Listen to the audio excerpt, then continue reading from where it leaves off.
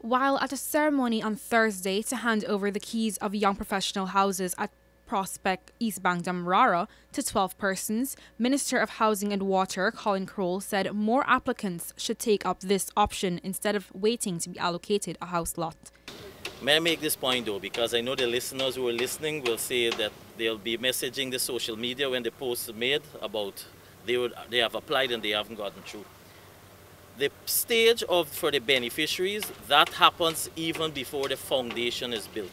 We have a pool of persons I know have applied, and persons know we've worked to ensure that the cost of these houses remain at this rate, because despite the increased costs, we know we want to make affordability being a key. Under the turnkey program, moderate and young professional units are under construction in regions 3, 4, 6 and 10. Already, over 600 houses have been handed over to beneficiaries.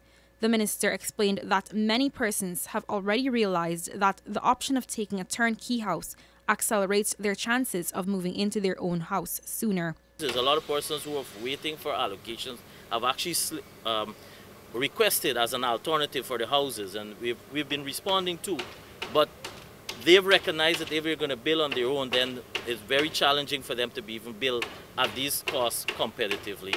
According to the housing minister, the construction of these houses creates employment opportunities for many, and he also encouraged persons to join the construction sector.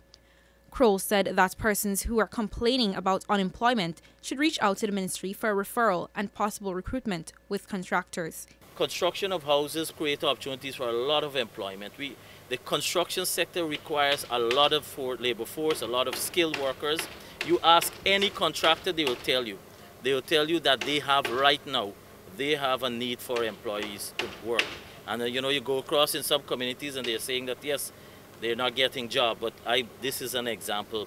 And if anyone who has such skill and they're willing to work, certainly you can supply your name, and we will furnish that to the respective contractors with a view of having you recruited. The focus on the turnkey program was revitalized by the PPPC administration when they returned to government in August 2020.